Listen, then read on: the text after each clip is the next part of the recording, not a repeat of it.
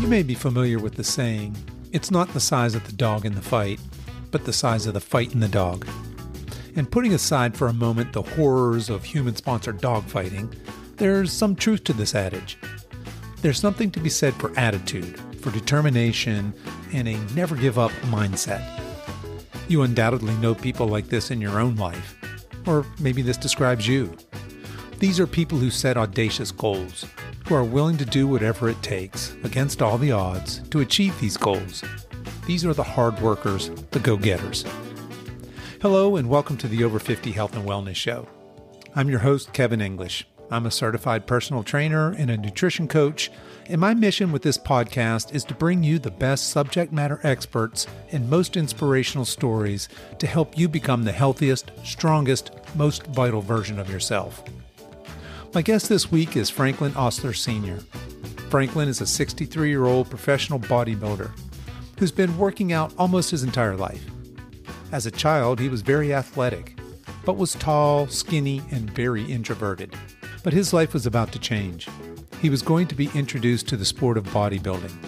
And even though he didn't have any weight training experience or the build to be a bodybuilder, the hook was set and the arc of his life was forever changed.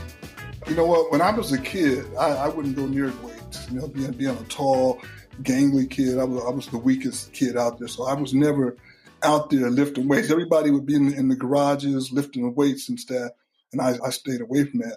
I think the way I got kind of sold on it, I had a girlfriend at the time, and her brother was a bodybuilder.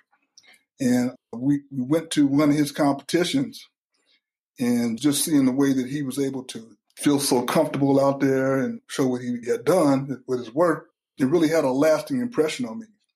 From that experience, I kind of started training, started working out, and it's just I've never gotten away from it. It was my passion.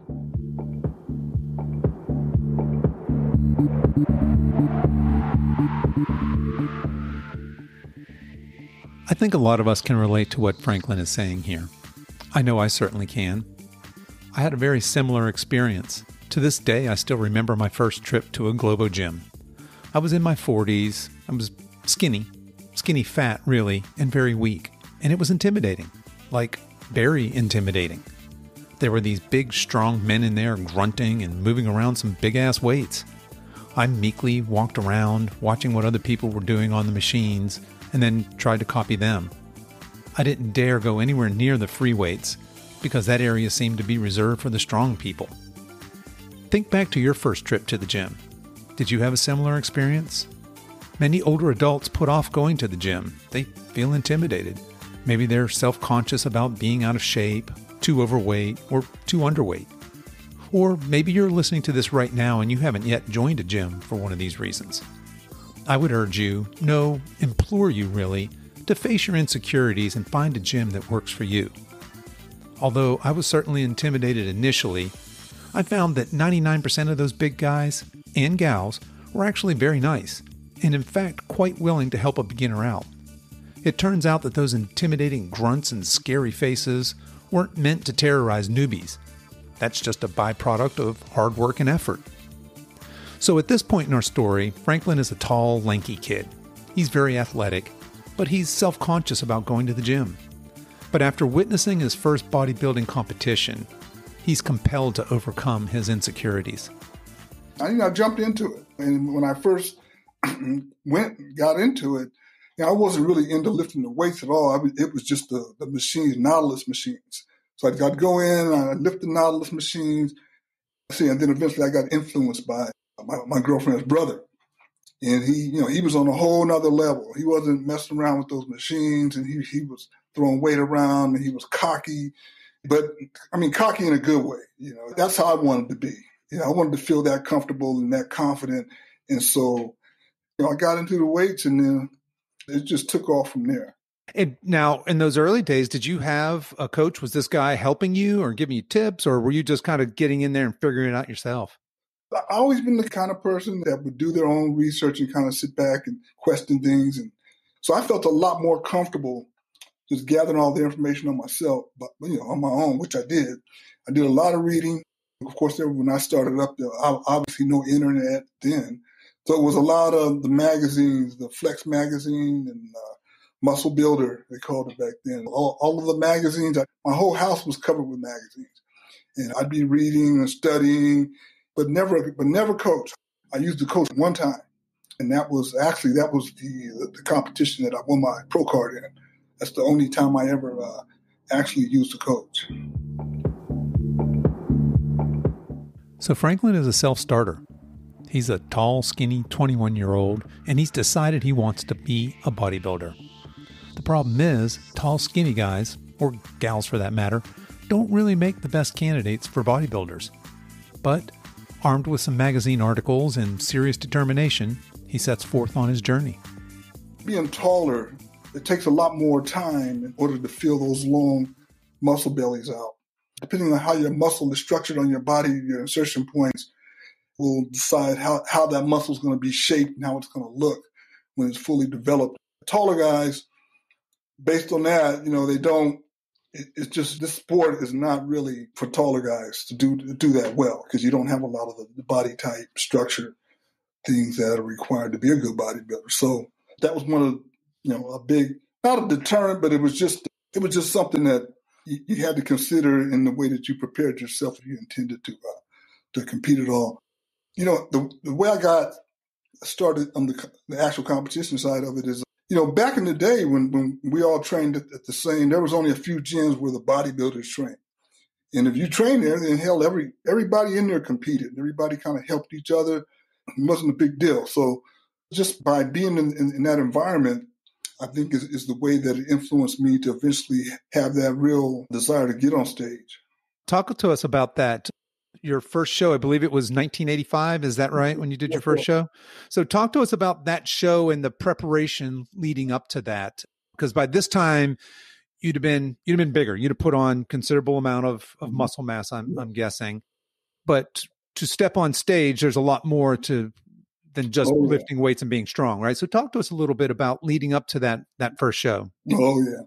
That first show, in the 1985 Muscle Beach, that's when, of course, I was bodybuilding. And I do men's physique now, but that was back in my early bodybuilding days. Yeah, I actually, like I said, no coach and just relying on discussions I'd have with other guys and stuff and what I was able to read. That first show, I didn't know what I was doing, and I was nowhere close to being ready to compete in a bodybuilding competition. Nowhere. From a developmental standpoint or a mental standpoint either, I just wasn't ready.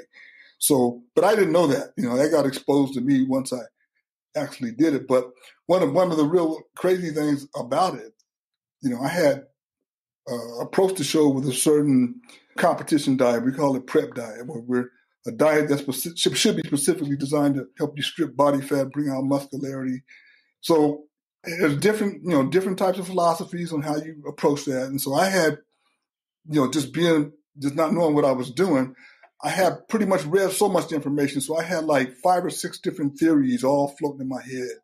I would start out with one diet method. And then if I wasn't liking the results 2 weeks later, I'd switch to something else. So I was going back and forth on what I was trying to do from a dietary standpoint. And so everything was not, I was losing weight and everything like that, but I had very little muscle anyway. And then just a little bit that I had, it seemed to be losing muscle every day, losing strength. And then I changed my diet philosophy. I go back and forth.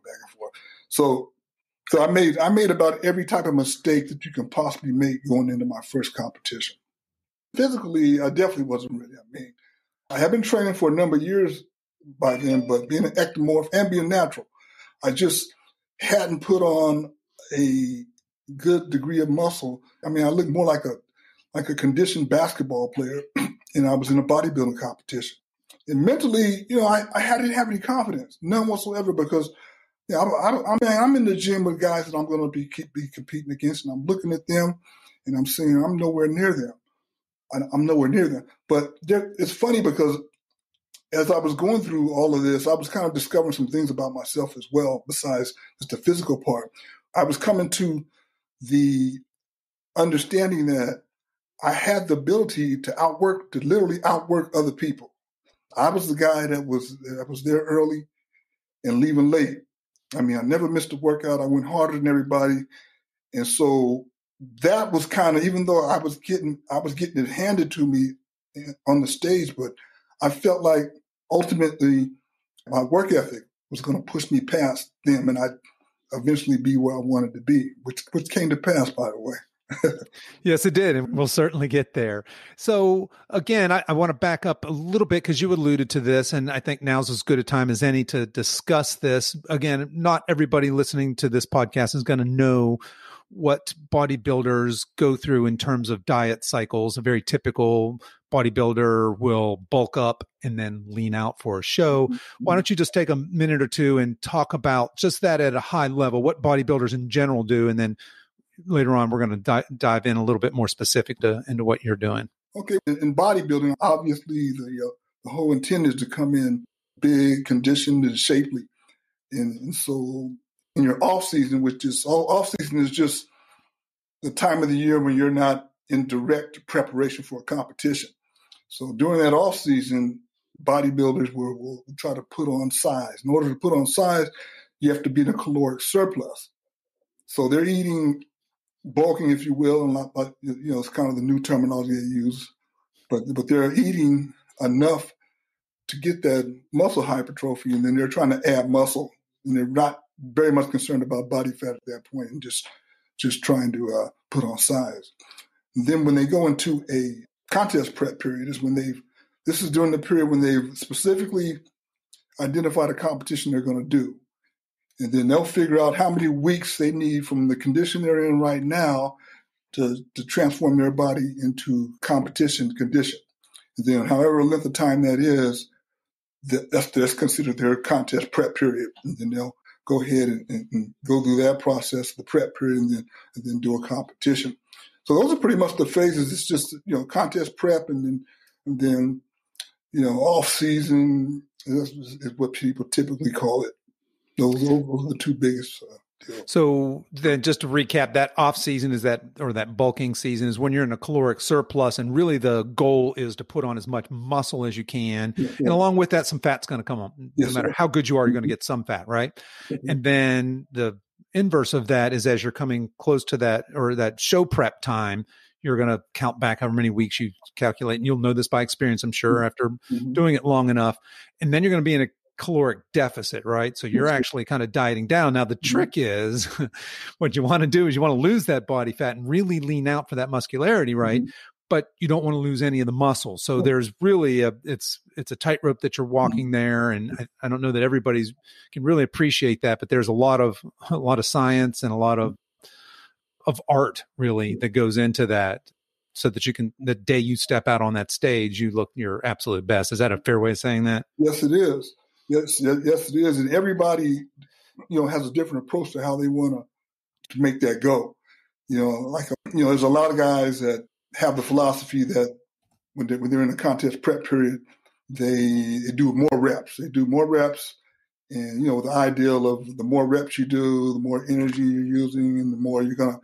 So a lot of them, in my opinion, they kind of turn their weight training into a cardiovascular session. So they're doing all these mega sets and reps and everything like that, really not taxing the muscle enough to sustain. And then when they go into the caloric deficit, they end up losing muscle mass. And so my philosophy has always been, I don't change my workouts. When I go into a contest prep period, I still try to train as heavy and as hard as I always did, because I feel like I want to give my muscle a reason to stick around, because the calories are going to be going low. I'm going to be doing more cardiovascular stuff, to be less energy available. So that muscle, I want to keep it. If I have to drop my weights, I don't just drop them because I think I need to drop them. I drop them because I reduce my rep count because I physically can't do it anymore. So I let my body make that decision. Gotcha. Yeah. It's that muscle on your body is metabolically expensive, and it can be tough to convince your body to hang on to it. That's especially in a calorie deficit. That's well said. All right. So let's kind of get back to your timeline here. You've done your first show. It sounds like you learned a lot. You learned some things mentally. You're probably maturing a little bit now. I believe it's going to be another couple of years before you do your next show. What's different in this second show prep from your first show? Oh, okay. Yeah. By the way, what I did when I got whooped so bad in that first show, what I realized and what I knew I needed to put on muscle. And I also know that I'm natural. My intention is to stay natural. So instead of jumping back on stage in another 6 months or even a year, I said, well, I'm not going back on stage for 2 years. And didn't do much better. It was a much bigger class this time. I had more guys in there. And I finished right near the bottom. But because, my height was the issue.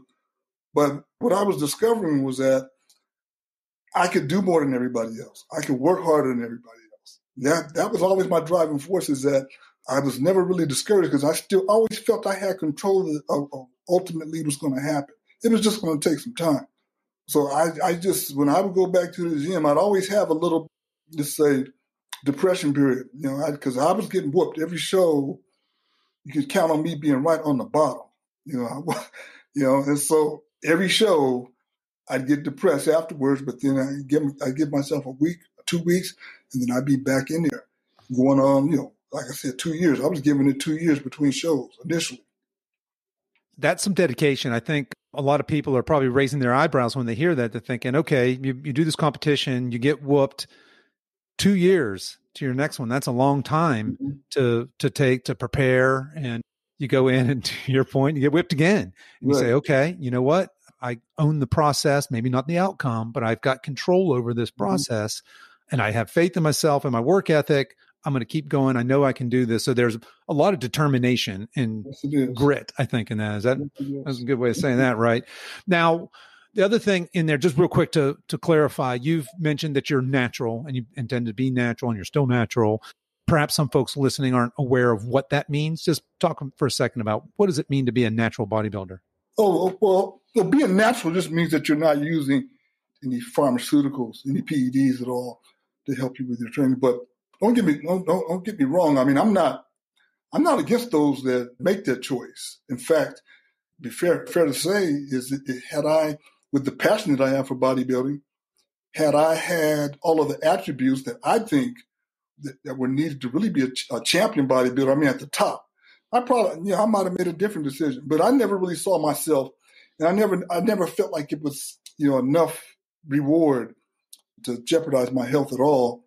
Because what are bodybuilders making anyway? I'm thinking, so I'm not even thinking about doing that. And I'm getting enough satisfaction out of just, getting better. Try to come out better the next show.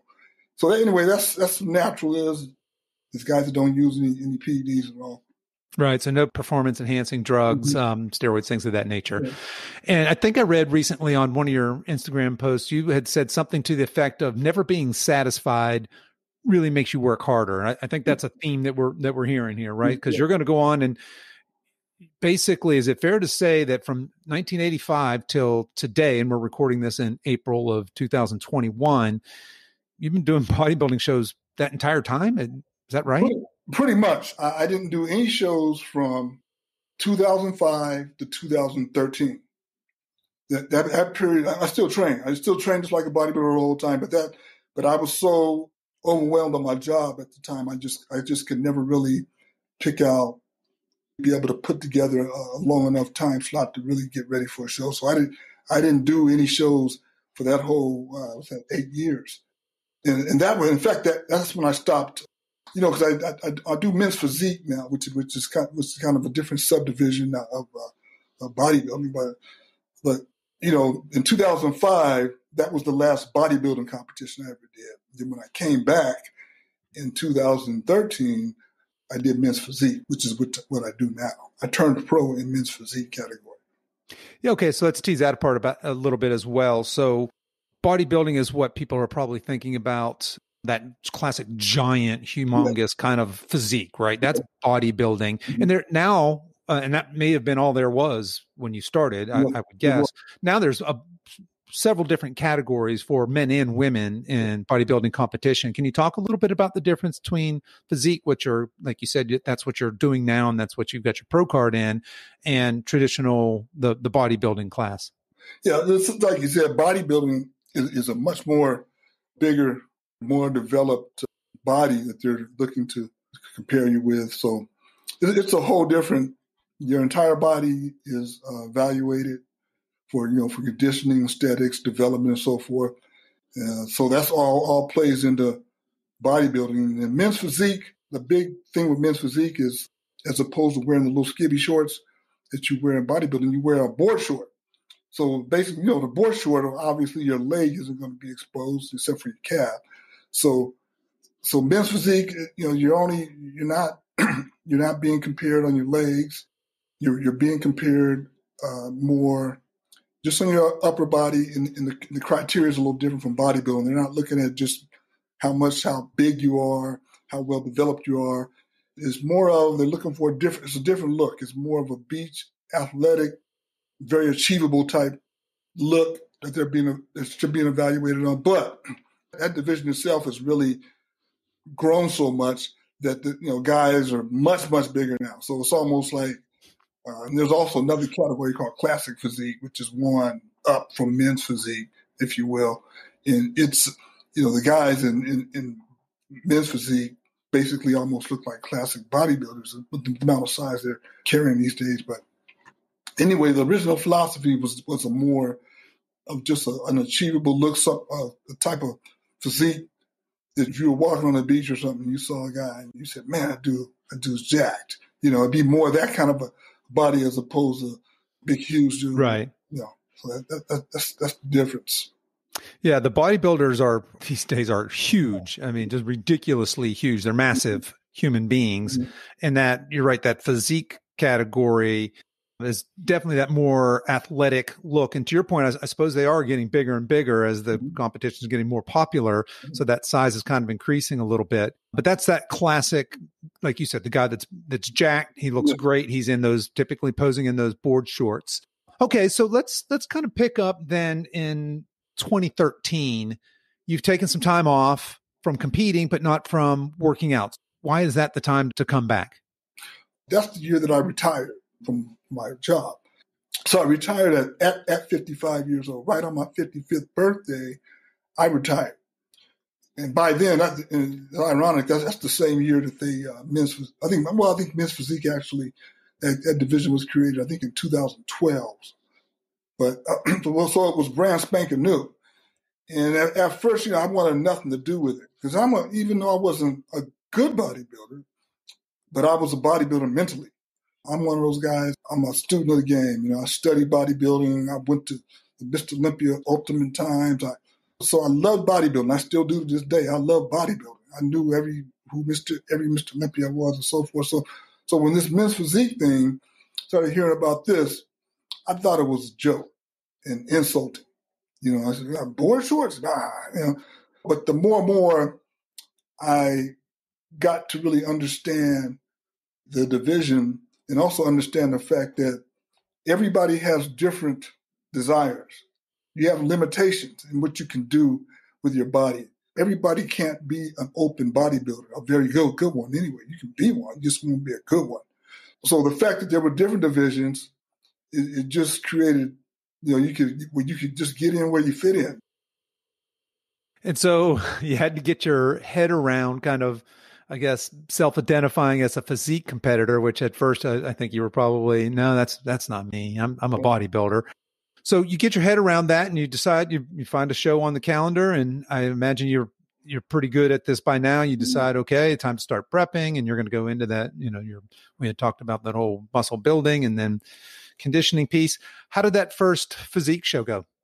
It's funny because the first physique show, of course, by then I'm already old enough to do masters category.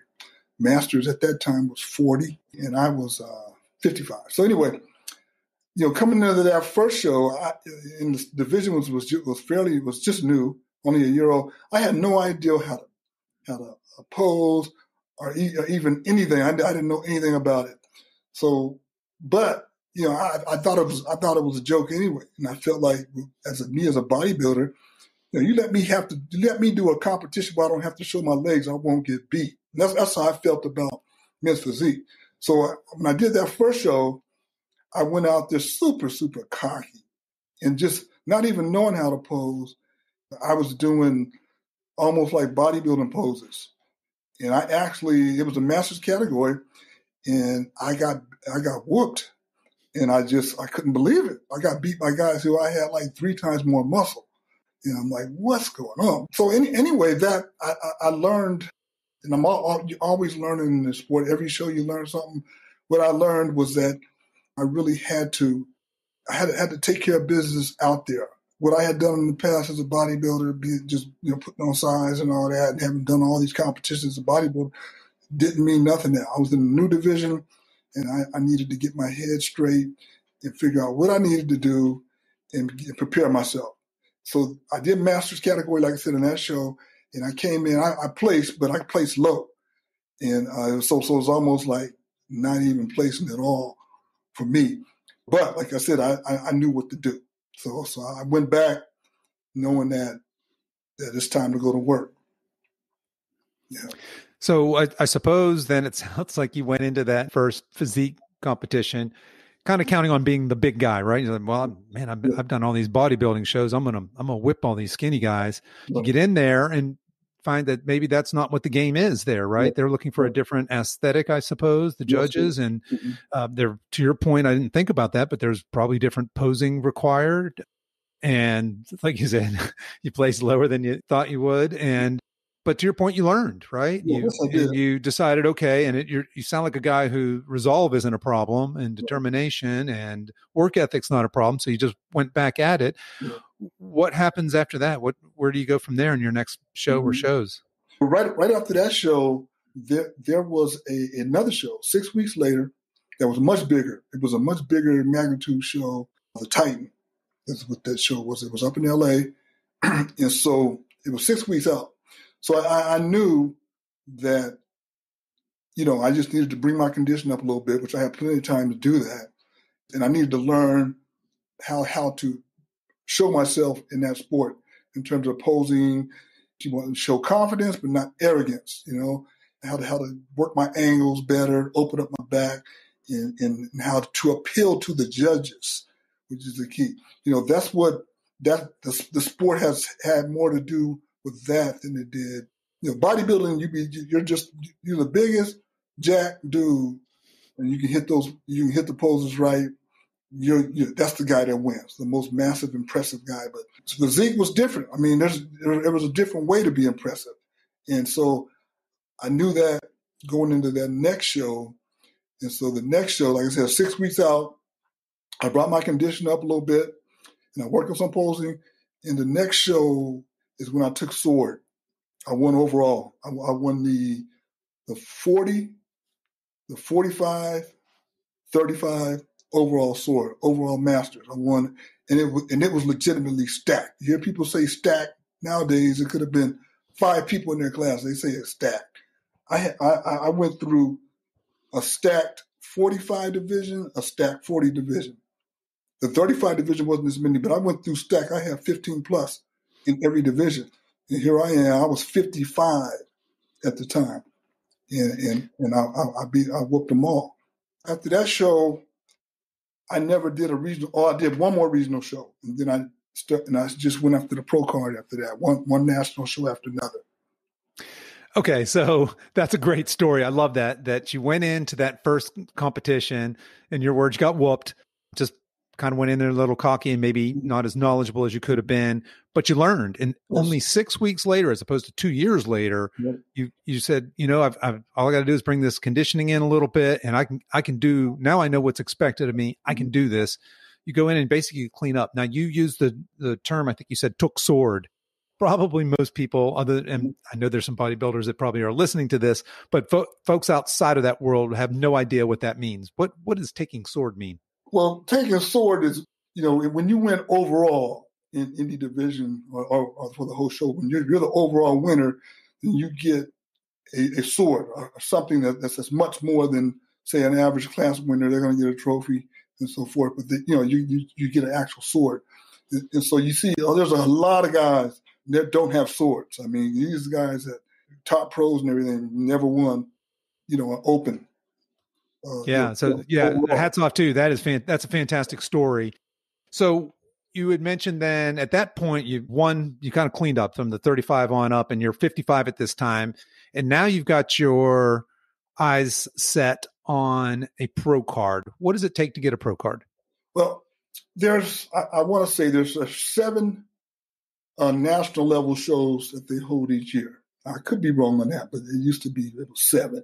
First of all, you have to qualify to compete in a national show. And once you become nationally qualified, then those are the competitions that you can actually win a pro card in if you finish, depending on how each show is set up. But you either got to win your division or place second in some cases, and you'll obtain a pro card. But in your class. So, they're weeding it down to only nationally qualified guys, then you have to be one of the top ones in order to get a pro card. So it's that whole process there. And talk us through that. We know that you've gone on and won a pro card. How did that go for you? Given that you were in 2013, you did these 2 back-to-back shows. How long was it before you actually obtained that pro card? Well, I didn't get the pro card until 2018. Once I became nationally qualified, I started doing Masters Nationals. I did my first national show, I want to say 2014, I did Masters Nationals. And then after that, I was already like 56 by then, started competing in the categories that they had. The Masters level was 45. So when I came in, I was doing 45 divisions, and I was already 56. And so I was giving up a few years there. But I take pride in saying that I was in the top 5 every national show I ever did, except for one. In 2017, I didn't place in the top 5. And it was the only year, but I did before I actually got the pro card. Hell, between Masters Nationals and the North America, those were the only 2 I was doing then. I was doing those back to back. Those shows are in Pittsburgh. And so I went through, before I actually got the pro card, probably completed at least 8 national shows, between Masters Nationals and North America. And I finally was able to get first in 60. All right. So then you were 60 when you got your pro card. Is that right? Yes. That is a fantastic accomplishment. And now you're still competing today. Is that right? Yep. Got a show in July. Got a show in July. And I think we already mentioned that we are recording this in April, so just a few months out. Talk to us a little bit. What does a typical workout week look like for you in terms of how many days are you on, off, and what do your splits look like? Well, I'll go through my contest prep now because I'm actually in that period right now, so it's easier for me to, I do a lot, man. I guarantee I do more than most, especially more than young guys. The way a typical day for me is I get up, and I do a lot of things that are different, though. I train on an empty stomach. I don't eat anything. Maybe have a banana or something like that. But I train in the morning. I train my first session is in the morning. I train 2 body parts, and then I also do 25 minutes of cardio, and I do that in the morning. That's my first workout. And then I come back later in the evening and do another workout, which is just abs. I train abs every day, which is most guys don't. Abs is my weaker area in terms of being able to really show a lot of detail and depth and everything. So I train abs every single day. So that second workout is a little bit more cardio. I start out my cardio. I do 25 minutes in each session right now, and then that's 50 minutes a day. And then I do abs every day, and then so it's 2 body parts, 50 minutes total, and abs every day. And so that pretty much, that's a 4-day split. So in other words, over a 4-day period, I will have trained every single body part in 4 days. And I train legs. I train legs on the last day of my split. So my next day is rest. But every day is the same. Is I started out, train in the morning, and then I come back. When I come back in the evening, it's always that same workout. But, as I progress along in my prep, that changes usually in terms of how much cardio I'm doing. It may go up, it may go down, just depends. But I stick with that same split, train in the morning and come back. And so is that a 4-day on, 1 day off, and you're just repeating that cycle? Yes, sir. That's exactly what it is. Okay, so let's talk about that. That's a lot of volume, and that's obviously to look the way you do. That's that's what it takes, right? So, talk to us a little bit about recovery. What strategies do you use to recover to be able to really push your body like that for these 2 times a day, 4 days on, 1 day off type Mhm. weeks? Well, you know what? To be honest with you, that's always been a problem for me is just slowing down. A lot of times I don't take days off. It'll be off days. Let's say 4 and 1 off. It'll be one off, and I'll do cardio or something like that. I don't have a real solid recovery plan as far as something that I do on a consistent basis. But I just listen to my body, and I take a rest when I need it. If I need to take longer than my 1 day off in between splits, I'll go ahead and extend a day or something like that. But I try to get my massages. And not as much as I should. I try to get my massages. I have different type of hand massagers, and I use foam roller and stuff like that. So I try to stay on top of it. I don't stretch enough, and stretching is a bad thing for me. And I also have trouble keeping my water up and drinking enough water. So those are actually some of the hardest hurdles I have is making sure that I'm keeping my water up and that I'm taking care of my body in terms of the therapeutic part of it. And I haven't heard so far in our story any major injuries. Have you found yourself battling injuries? And I can't imagine you've been at this for as long as you have and haven't had to overcome injuries, but has that become more frequent as you're aging? Or are you managing to keep that pretty much in check? I had problems when I was, I don't know, in my mid-40s. I had very severe back problems, herniated disc. That was a major problem for me. So I had to go through a lot of corrective exercising and stuff like that to try to improve my back flexibility and build it and all that. So I went through all of that, and I have problems now. My shoulders, from all those years of training, and the shoulders are bad, and so I have to do different types of warm up workouts and stuff. I actually blew out a rotator a number of years ago playing football. So now I don't feel too bad about where I'm at now. I feel pretty good when I go in the gym, but at my age, it is day to day. There are some days when I everything seems to be aching more, but even those days, I still get it in. I just take a little, I just adjust that day. I just go longer on my warm ups. I keep a band in my belt all the time. I mean, in my workout bag, I have a band. So I'm always in between sets. I'm loosening up my joints a little, just spend a little bit more time. I'm loosening up if I need to do it on that day. If I don't, then I get after it. That's about it. Yeah. Yeah. I think that relates back to what you said. Your recovery strategy is primarily, it sounds like, listening to your body and being in tune with that and honoring that. Well, Franklin, you've been at this for an incredibly long time. It's been over 40 years, right? That you've been working out and doing these shows, still at it. So my question is how do you stay motivated over that period of time to put in this hard work and do what you're doing? Yeah, it's a passion, man. It really is. It's no, I don't get paid a nickel to do it, and I've been doing it. It's every day is the same. I go on vacation.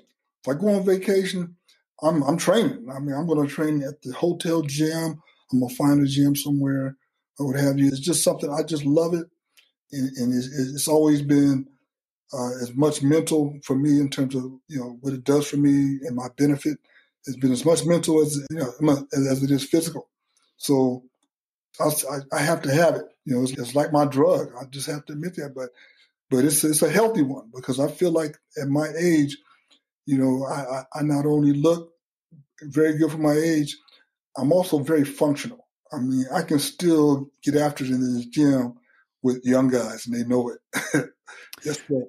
Oh, I love that. I love that so much. Yeah. So if you ask somebody to just imagine a 63-year-old man, they're not picturing you typically, right?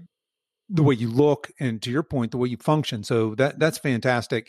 And you had mentioned that you love the physical side of it and the mental side of it. And you kind of alluded to it bleeding over into other areas of your life. How has this working out lifestyle and these bodybuilding achievements, how has that bled over into other areas of your life? Well, the whole lifestyle puts kind of a hamper on a lot of things, like relationship wise and stuff like that, because it's not, you never turn it off. It affects like whether or not you can eat anything or like parties and stuff like that.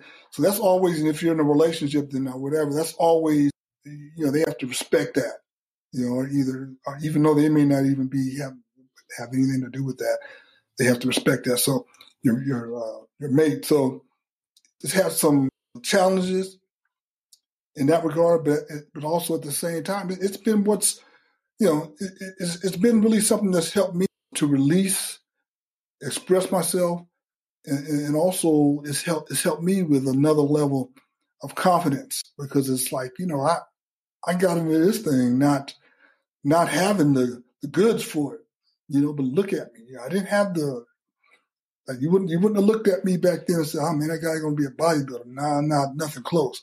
I didn't have any of that, but yet I overcame all that just through consistency, persistence, hard work.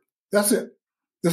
People say it sounds corny and all that, but I can tell you, you put that time in, and it all pays off. And that's what I'm living proof of that.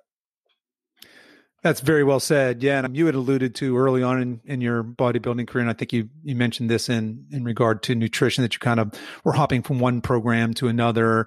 And I see that in folks, and they're working out and they're kind of going from one thing to another, and they're not sticking with things long enough, and they're looking for the answer in a specific program. Well, if I do this program this many days a week, or if I do this program, but really, if you had a pyramid, that would be the top of the pyramid, the programming probably. That base is going to be that work ethic, that hard work, that consistency, that grinding day in and day out. Is that fair, do you think? It is, because what it's come down to is it's just discipline more than anything. It's like motivation. There's some days where it's not my best training day, and I may not even feel like training that day, even though that's kind of rare for me, to be honest with you. I always want to train, but there's some days, especially during prep, and calories might be kind of low. You might feel like going, but it's that discipline is what really keeps you going. Is when you make that commitment to do something, you make that promise to yourself, and then whether or not you're going to continue to push and meet that commitment, or you're going to punk out. I choose to always go and meet that commitment, because I wouldn't have a problem with letting other people down, but I'm not going to let me down. If I say we're going to do this, then we're going to do it. And where do you think that comes from? I mean, we've heard that throughout your story, this commitment, this discipline. Where does that come from? For me, I think it comes from like playing scared.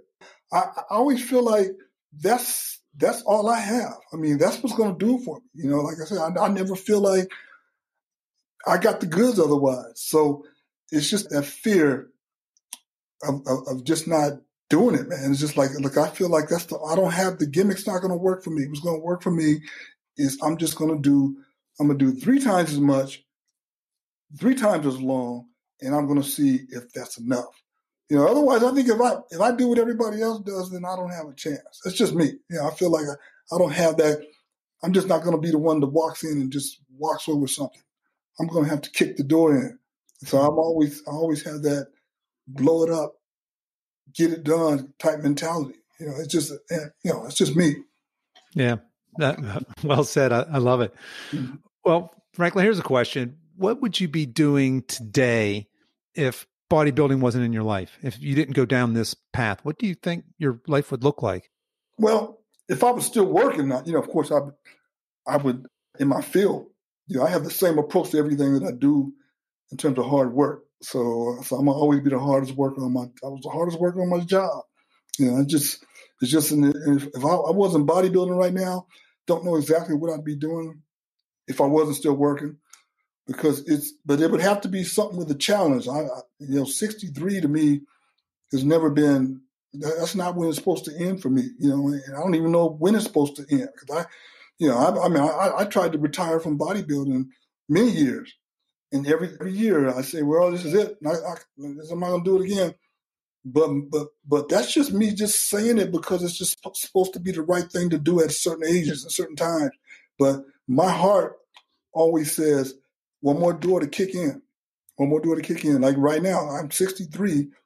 I got my pro card at 60. I've done 2 pro shows, and should be time for it to be over. Should have been over a long time ago for me, But 60, I still feel it. I still feel the desire. I still feel it that I can still do it. I still feel like I can outwork them. And like I said, that's my thing. It's always going to be like, I don't care. They can be, but they got to be 60 now. That's what that's confidence. It's like if when I was 55, 35 couldn't mess with me. It's the same way now. I'm okay. If I'm 63, 60 shouldn't be able to mess with me. So I go out there just feeling like I'm going to do more. I'm going to go harder. I'm going to be more consistent, and I'm going to that's going to make up the difference. It didn't so far. Yeah. I mean, I've done 160 division and got whooped, and that was just recently coming right out of quarantine. But that's only because I shouldn't say only. I got beat by guys that were good, but I wasn't at my best because I didn't have my normal time frame that I need to get ready. So I feel like I just wasn't at my best. Although, like I said, the guys that beat me, they were very good, and they deserve to beat me. So, but it'll be different. Yeah, I'm sure it will. I'm looking at you, and the folks that listen to the podcast can't see this. I can see it in your demeanor. You're just exuding this "let me at it" kind of attitude. I can imagine. Yeah, you getting whipped in a show is probably bad news for everybody in the next show. All right. Well, here's a question. What if somebody's listened to this, and we'll just say let's say it's a guy, he's in his 60s, and he's gotten recently into decent shape, and maybe he's a skinny guy. I don't know. But he hears this and he thinks, gosh, I never really thought about that. Could I do a bodybuilding show? Is that just too audacious? What advice would you have for that person who's just thinking, I don't know, that just seems like a dream, but man, it sure sounds cool. Yeah, I mean, you can do anything. What I would tell someone like that is that, see, the thing about actual competition that you're going to enter, it's the only thing that you're ever going to do that's going to make you be the best you can be. I mean, because anything else you could say, well, okay, I want to get in great shape by 3 weeks from now. There's nothing like saying in 3 weeks from now, someone else, a third party, is going to judge me and compare me against a bunch of other people. That's a whole different animal right there. You can make that commitment to yourself, but when you decide you're going to get out there showing half your body and guys are going to look at you and judge you, and then that takes it to a whole nother level in terms of what kind of pressure it puts on you and what you're willing to do and how hard you work to get ready for it. So competition I would tell someone, if you'll never see it until you compete. You'll never see it. You did a transformation and everything. You look great. You lost a bunch of weight. Okay, you want to go next level with it. In other words, you want to look like a guy that just does this. Okay, you got to be a guy that just does it, that competes. And if you do that, then it's going to make you reach and do it at another level. Otherwise, you're just going to be about right where you're at right now. And if you're okay with that, then live with that. But don't, if it's something that you're going to think about in terms of, man, I wonder, I see that guy with abs and all vascular like that. I wonder if I could do that. Well, you're going to have to make that commitment and do a competition. So it's always out there. Yeah. So what I hear you saying is go for it, right? Find a show, put it on the calendar. And that's, if that depends on where you are, if that's a year out, 2 years out, 5 years out, if that's 6 months out. But to your point, nothing will motivate you quite like stepping out half naked on a stage with your peers being judged specifically on your body against your peers. That's pretty motivating, real fact there. All right. So Franklin, would you like to give any shout outs to anybody who maybe have helped you along the way? Well, you never do a competition without help. That's one thing, because it's involved so many people that are involved in helping you out emotionally or what have you. But, my son, who is always a good critic for me, You know, my son was raised on protein shakes. I mean, my son's been around bodybuilding all his life. And so, I'll ask my son, how am I looking? So definitely I got to shout my son out. Then my girlfriend Frances, who's a nutritionist, she's helped me out a lot with pulling my meals together. And she's another one that's good at giving me the critique that I need. So yeah, she's another one. So, I mean, like I said, you don't do it alone. Yeah, well said. Mm-hmm. And we know you've got this show coming up here. I think you said in July. It's coming up for you pretty quick. But other than that, what's next for you? What's on the horizon? I don't know. I know that I still love to compete, and I'm still, my daily thing is still going to be, I go to the gym and I'm trying to improve myself. I'm going to do that until they put me in that box. That's just going to be what I do. But if there's anything else that I do, as far as just industry wide or anything like that, who knows? I tinker with doing a little bit of influencer stuff on Instagram and stuff like that. I don't know if that ever could materialize into something, but I'm just really enjoying staying in shape. And like I said, I love the game. I love the game. I can still get out there and bust up some 60-year-old cats. I want to do that. Do that. Yeah. I still enjoy it. Still what I like to do. Fantastic. All right. And yeah, you had mentioned Instagram there, and that's how I found you. What is that the best way for people to connect with you if they want to learn more about you and interact with you? So yeah, IG would be the way to contact me if you have any questions. I'm always open to questions and stuff. I ain't nobody. I'm just a guy that likes to get after it. That's it. I love to train, got a passion for it. I'll talk your ear off. I'll give you way more information than you want. Trust me. Fantastic. Well, I'll drop your Instagram handle into the show notes so folks can find you there. Mm-hmm. So Franklin, I just want to thank you for coming on the show today and taking the time, sharing your knowledge with us, your wisdom, your story. You look fantastic. You are a great ambassador for healthy aging, and I certainly wish you all the luck in the world in all your future endeavors. Appreciate it, man. Thank you. Been a pleasure.